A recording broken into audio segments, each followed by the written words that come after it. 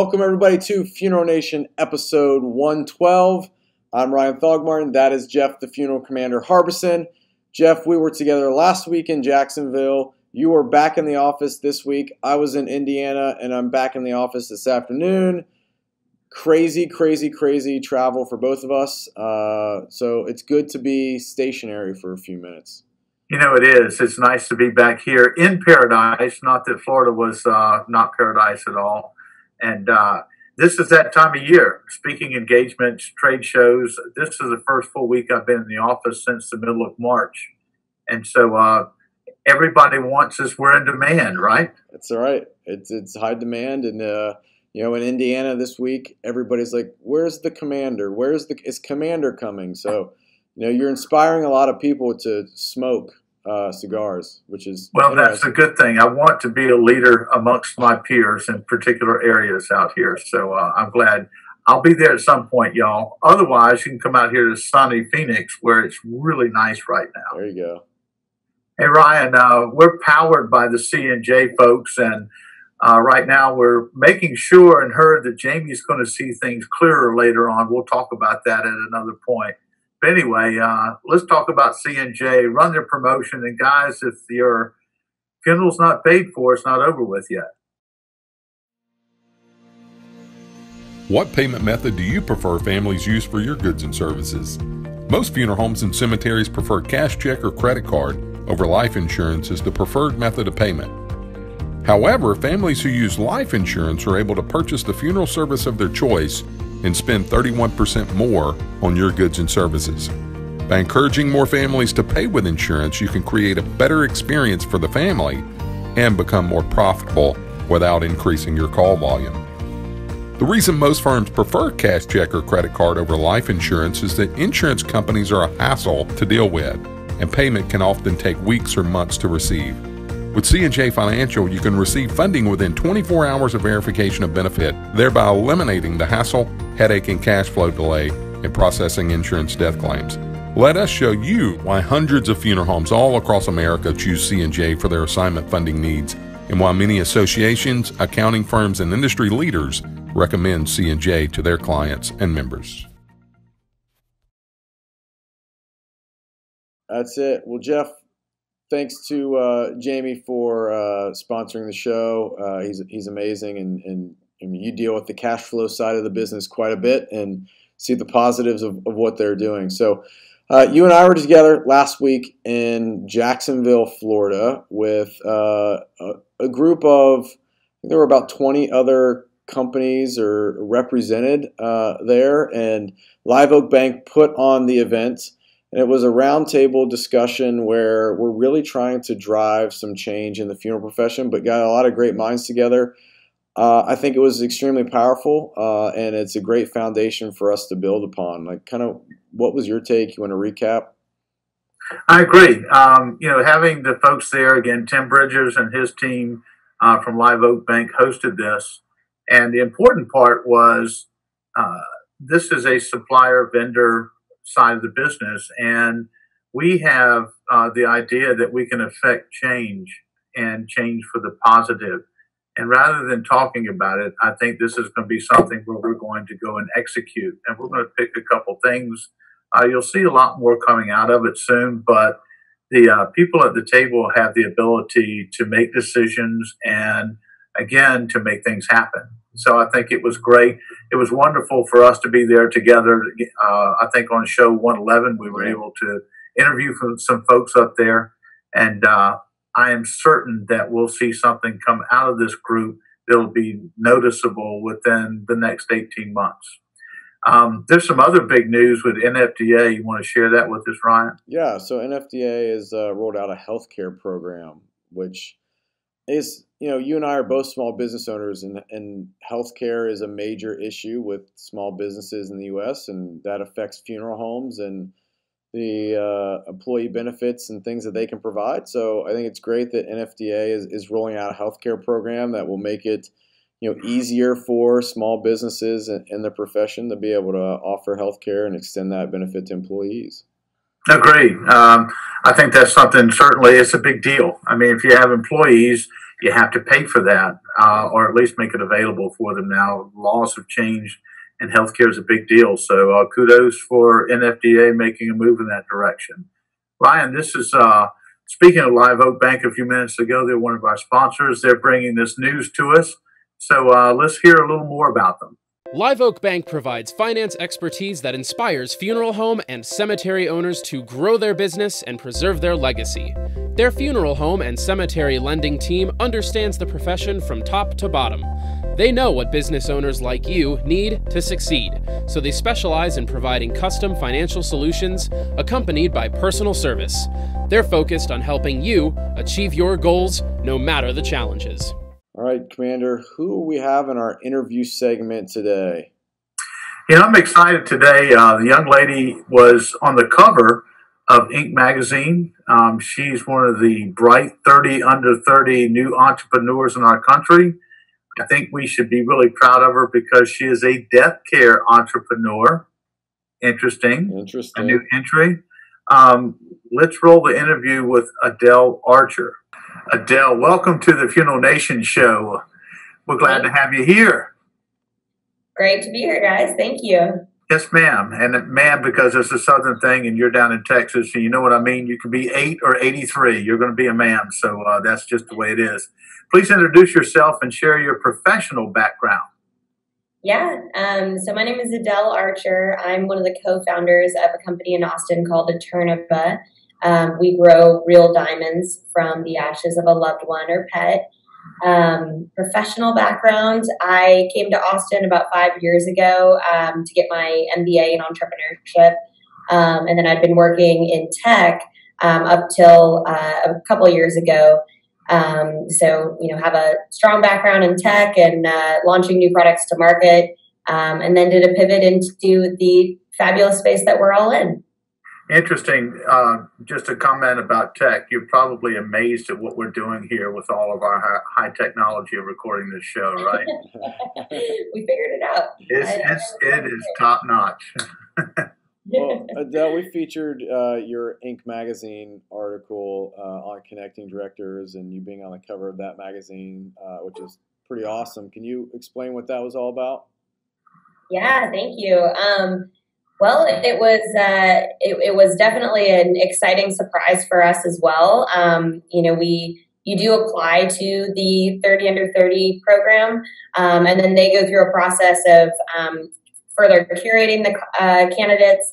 And then they actually even have founders of pretty well-known companies. Like I know the founder of Evernote was on the final panel, and then they judge the different companies and get it all the way down to the 30 that they're going to feature on the list.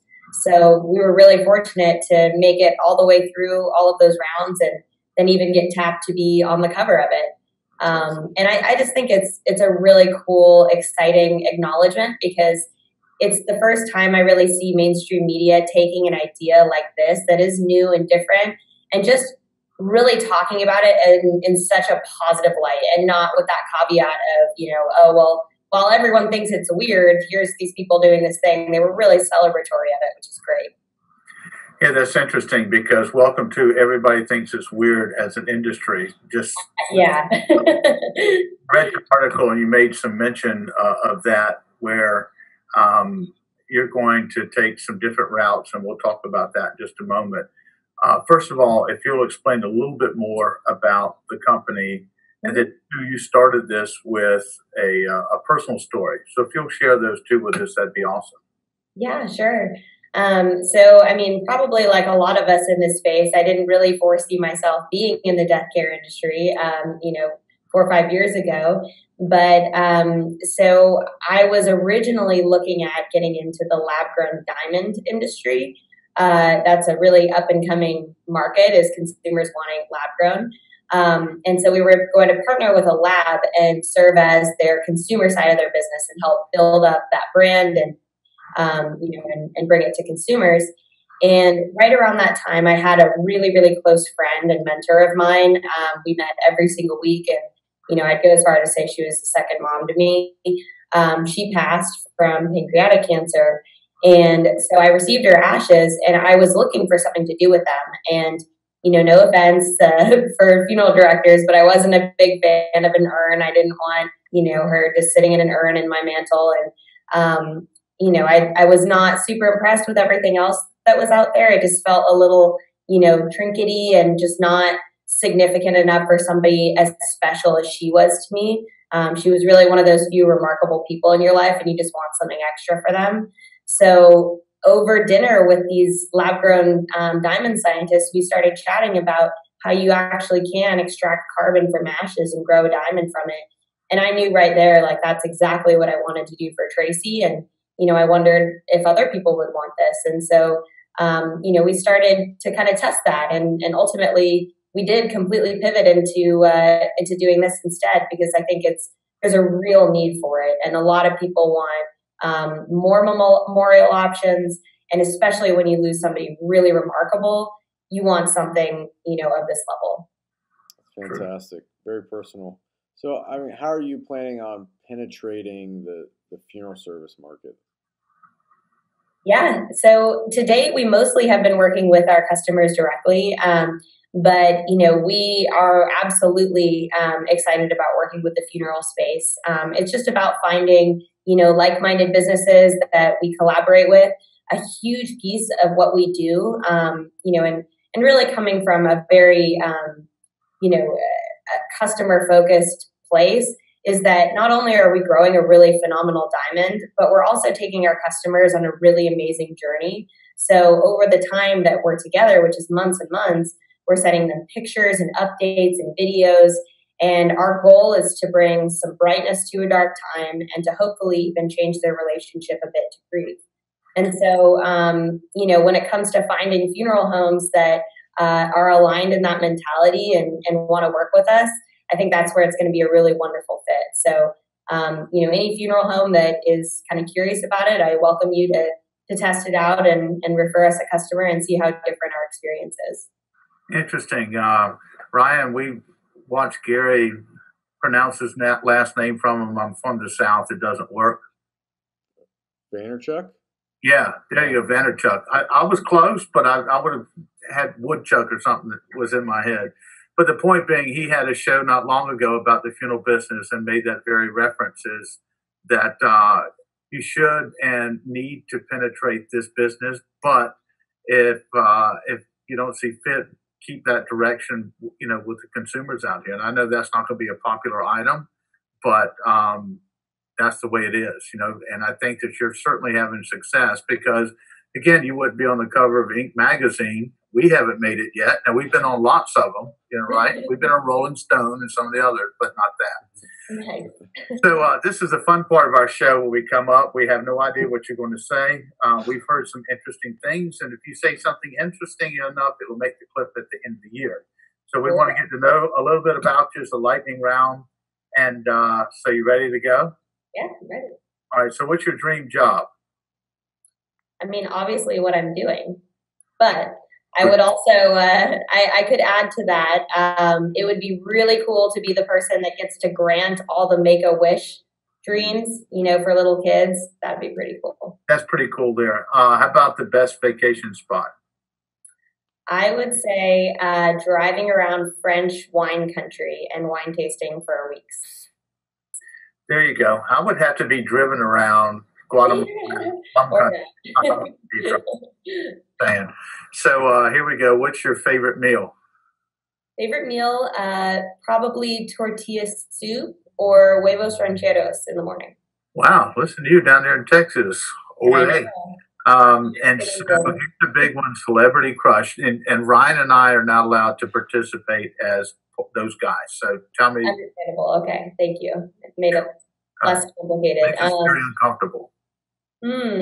I might have to go with George Clooney because I respect that he's maintained kind of the silver fox, and as he gets older, he just gets better. I love it. One from the old dude. All right. So one word to describe your experience in the funeral industry so far. Welcoming. Awesome. That's great to hear. Well, we appreciate you coming on and visiting with us. You're on a rising star. You're a diamond in the business. Thank you. Looking forward to meeting in person. Are you going to participate in FDA this year? Not this year, but probably in years to come. Okay, good. Well, we look forward to it, and thank you for visiting with us. And we'll make sure your information is up on the site for folks to contact you. Sounds good. Thank you, guys. Really appreciate it. Yep, thank you. Take care. Jeff, it's really exciting what Adelle is doing. And, I think probably the coolest thing about this is the fact that a death care company was featured on the cover of Inc. magazine, and a young entrepreneur that is making waves and doing things. It's you and I talked a little bit last week about kind of some of the change that's happening in the funeral space and how a lot of companies are creating products that funeral homes want and not listening to what the consumer wants in this profession. And this is a turn for the better where Adelle has tapped into a consumer market where she's creating product first for the consumer. And if the funeral home wants to come alongside of her and help out and help promote it, awesome. If not, she's going to make a go of it and be able to go direct consumer because there's a demand for it. Exactly. In other words, you can keep your fences built and you only have to plan your own backyard, or you can lower them down a little bit, allow other people to come in and benefit from it. But what do I know out here? Speaking of what I know, who sponsored this segment? This segment was brought to us by our good friends at Sitch Casket. So let's roll that promo. Funeral Nation is sponsored by Sitch Casket. Sitch has changed everything for funeral homes facing declining profits from cremation, with casket quality equal to the top domestic brands but at half the cost or better. Sitch, only your accountant can tell the difference. Cool, good stuff. All right, Commander, this is where we have a little bit of fun. Our W2F segment, make you say what the funeral, and I don't know where you got this picture. Did you snap this yourself, or was this you trolling the internet? Well, I have to tell you that last Saturday night I went to a rum fest in downtown Phoenix, and I very well could have been rolled in the back of it on the way home. Anyway, I'll leave that alone. Shout out to my buddy Johnny, who made it. Johnny Rotten is his nickname, got me home, so it was all good in an Uber. I think this is hilarious. It's your last ride, and could this be something, a new business model where Uber is going to do removals? Man, can you imagine? We briefly, jokingly had a roundabout conversation about this last week, but I mean, could it be that Uber could be the new livery service? I mean, they have the Uber Black SUV where you're getting a private car. It could be as easy as the funeral home calling Uber and getting a body picked up and doing a removal. Or what if the family hired the Uber to do the removal? Ooh, wait a minute. Now we're starting to get into really tough territory, because you remember those travel agents? You used to have to go get your ticket there and all that. Anyway. So, man, we're just taking everybody off today. I love it. Yeah. I'm going to get a complaint. You don't love the industry. Yeah, I do. No. All right. So, Ryan, we've got 113 coming up next week. Are you traveling next week? Sure am. Well, I don't travel far. Next week is the Ohio Funeral Director Convention, and I'll be there. The following week, I'll be in Kentucky, and the week after that, I will be speaking in Wisconsin. So, the next 3 weeks on the road. I'm with you. I've got one. I'm going up to see the folks up in Maine not too long ago. So, yeah, I've got to pay somebody to be an interpreter. So I'll spend some time in Boston and Maine with our folks. Anyway, Ryan, thanks for another great show, folks. Whether you like us or not, we want to hear from you. If you got a comment, send it. But bottom line is, if you want to see change affected, we're the change makers here making it happen. Look forward to hearing from you. Got it. All right. Until next time, have a great effing week. Out here.